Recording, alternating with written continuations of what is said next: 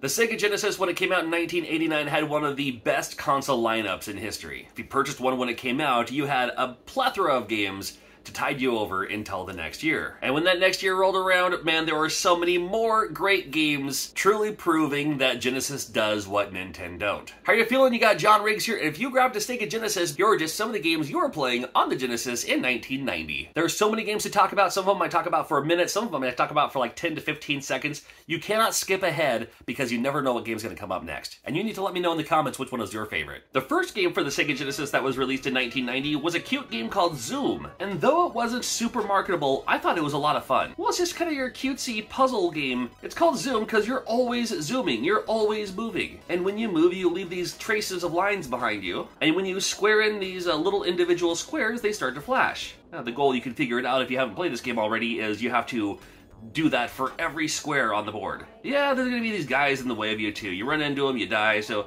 there's little things you can do, like, you know, you can like drop pellets behind you or something like that, which I know sounds weird, to kind of push them out of the way. And don't worry, you can also jump over them, Pac-Mania style, so that'll help you out a lot too. It's a Sega Genesis game that not a lot of people ever talk about. I had a lot of fun with it, and you know, if this is up your alley, just kind of a fun, cute, simple puzzle game, that might be worth checking out today. When it comes to old school Sega Genesis fans, you've probably heard people talk about Herzog 2, or Herzog Zooey if you were middle school John Riggs. This is not a game you can just pick up and play. If you find it loose somewhere, no manual, no instructions, this game's kind of confusing up front. But once you figure it out, it's a lot of fun. I don't know what you would classify this as, and maybe help me out in the comments. Is this, it's like real-time strategy for the time, but still gives you the control of action in your hands? Well, it's you versus them, red versus blue. You play as red on this one. You can do 2 players simultaneous too. And you have to capture the bases by, you know, you have your little infantry. You can you use your gold to, you know, you can get missiles, you can get tanks and stuff like that to defend your bases. But then you have to get your guys to the neutral bases to overtake them. As your airplane, you can also transform into like a shooting robot thing. And of course, when you're transporting your guys, you can turn into like a carrier in a way. Just in that little bit, I probably already made this game more difficult than it sounds. It's really not. And it really is a lot of fun. I grew up with Transformers and GoBots and stuff like that, so I loved the fact that your plane could transform into a robot, so you could, you know, fight the other robots and stuff on the ground. And of course, transform back into an airplane and, you know, fight your airplane guy too. RPGs were just starting to take off and just get noticed, and Phantasy Star 2 was one of the games that, you know, a lot of people maybe grew up with Final Fantasy, a lot of people grew up with Dragon Warrior back then, and a lot of people grew up with Phantasy Star. I don't want to call it your basic turn-based RPG, because it's not. However, it is a turn-based RPG, so you keep that in mind when you check out Phantasy Star 2. But this game is iconic. It's a classic. Phantasy Star 2 is on a count-on-one-hand list of turn-based RPGs that kind of catapulted what RPGs are today. It all started with this game and a couple of others. To many, it all started with this game. From the pretty complex to the basically simple, we have Shove It. I just love the name Shove It. Well, it's your box-pushing game, push the boxes into the spots. And as simple as this looks, and as simple as it is in its design, you can do this game, and many games have been available like this for a lot of consoles. I remember this game getting a lot of press back then. Maybe it was just in magazines more often, like in the form of advertisements, but I remember seeing this a lot. And hey, it's easy enough, simple enough, just push the blocks into the spots. Well, it starts out easy enough, then after a while you're like, how do I do? What's going on? I still had fun with Shove It, and if nothing else, the name alone is amazing. We had Air Diver that admittedly looked cooler than it played.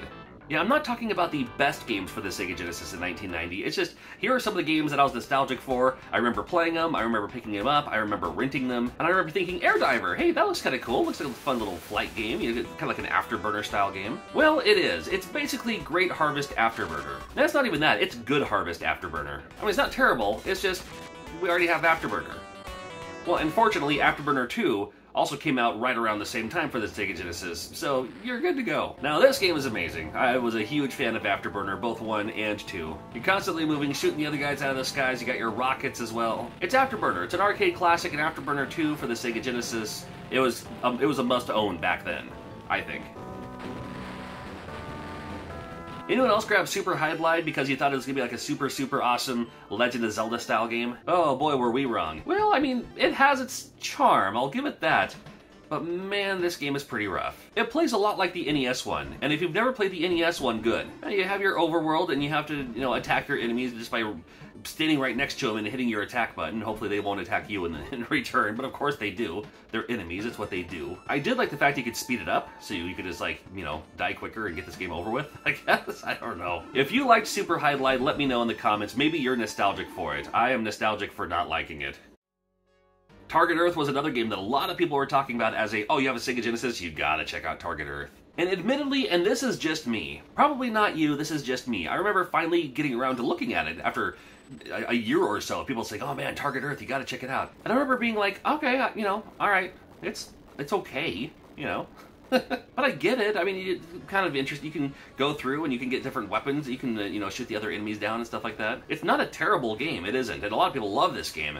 I just need to find that charm of why you like this game. And maybe because you're nostalgic for it, and I'm not. I ended up not playing this game until years later. I mean, the game looks pretty cool, especially for its time. It plays this robot that you can kind of, just move around and shoot the other robots and aliens and stuff. I mean, I'm guessing those are aliens inside these robot things. I don't know. I'm sure you love this game, but, I don't know. DJ Boy was an interesting brawler, like a beat-em-up for its time. You're constantly on roller skates, so you're constantly moving. And then you also have to fight these enemies that are coming at you as well. You got your A, B, and C buttons, your punch, kick, and jump. It was just an interesting way of doing it. I loved Double Dragon for its time. So it's like, oh, but this game, you're constantly moving. You're always moving, trying to get to where you need to go next. It was also the first game I remember reading about that there was a controversy behind this game coming out in the US, where the Japanese version was not very appropriate for one of the bosses that wouldn't fly in America. So they changed it so it wouldn't be as bad, but then when you still see the boss, you can kind of understand why they changed it. Now this is the boss in the US version. It's a recoloring of a boss in the Japanese version. Won't go into it from there. I'm glad they did that for the US version. I'm glad it didn't fly back then. It definitely wouldn't fly by today's standards. Ghostbusters was definitely one of the games to grab for the Sega Genesis back in 1990. I remember playing this game for the first time at my friend Aaron's house, and I remember thinking to myself, wow, this game, you could just tell this game was made in Japan. And I can't tell you why. It was like a Sega Genesis version. Everything is like chibi, like the bigger heads and the stockier bodies and all that. But what a fun game, and what a fantastic game, and what a great game. I, like many, huge fan of the Ghostbusters, and the fact that they made a Sega Genesis version, because especially after sludging or trying to play the NES version, oh my god. The NES version was confusing. It just wasn't a very good game, to be honest with you. I know the game gets better, like once you figure out how to play it, of course it does, but you have to figure out how to play it. This game gives me the things I like in video games. Just give me a platformer, run and gun style. You can get your upgrades and stuff like that. The bosses are pretty cool. I mean, the enemies are great, kind of creative, kind of creepy a little bit. Big fan of Ghostbusters for the Sega Genesis. Absolutely love this game. Definitely one of the best games that the Genesis had back in 1990. Along with Moonwalker. Talk about back-to-back hits, good lord. Now, I honestly don't know why I liked this game so much. Now, if you reskinned this game so it didn't feature Michael Jackson, didn't have Michael Jackson's music in it and everything, just reskinned it as something else, that's like somebody with a magic wand or something, I mean, it would still be okay. The fact that it starred Michael Jackson and it had Genesis version Michael Jackson songs in it, that was amazing for its time, especially for its time. I mean, the gameplay is simple enough. Find the Annies, of which there are several in each stage. Sometimes behind the door, sometimes behind the, the window or stuff like that, and then other stages, like sometimes in a trunk of the car. I thought it was interesting that your dance moves is what would defeat the enemies. I mean, what else are you gonna do with Michael Jackson, right? He's a lover, not a fighter. You can spin around, toss your hat, use that as a weapon. The highlight, of course, naturally, is when you use your magic meter and you get all the enemies to dance on screen all at once. That was always the best part. Michael Jackson's Moonwalker for the Genesis. I think it's still fun today. It's definitely worth checking out if you haven't done so yet. And if you had a Sega Genesis back in 1990, you're definitely playing this game. Michael! Columns came out in 1990.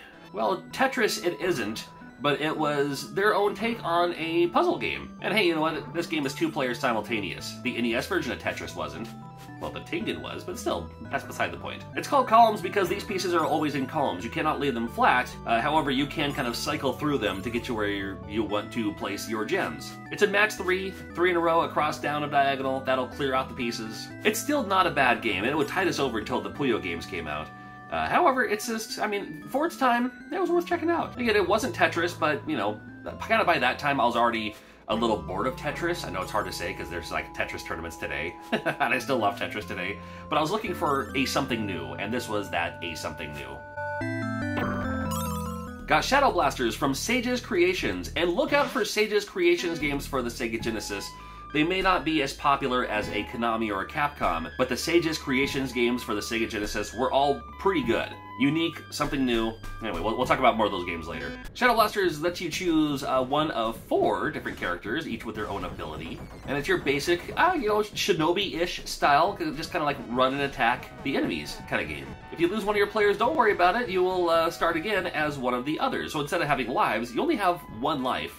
But you have 4 characters, so you have those 4 lives. Imagine if they would have reskinned this as a Teenage Mutant Ninja Turtles game for the Sega Genesis. This game would have sold a bazillion copies. But they didn't, and it's still, I think it sold pretty well. I'm sure it did for its time. And it's still a fun game to go back to today, where you've already played the Sonic games, you already played the Shinobi games. You're looking for something new, but still has that nostalgic vibe. I'm telling you, these Sage's Creations games, including Shadow Blasters, I think they're great. I liked charging up your weaponry to see like what kind of special power each of the characters had. Yeah, fun game. I like this one. Well, you have to check out Atomic Robo Kid, if nothing more than just it looked cute, because you played as a little cute robot. This game may as well just be a horizontal shooter, however, you move at your own pace. You can glide around a little bit, you can shoot the other enemies too. One hit kill on this one, fortunately, start out with a bunch of lives. You get weapon upgrades as you move on too. This was another one of those games that they really talked about a lot in video game magazines for its time, so I had to check it out. It was one I rented. I don't think I ever owned this one, but I had fun with it. eSWAT was pretty popular for its time too. I did not know it was based on an arcade game back then, but I sure did play the Sega Genesis version.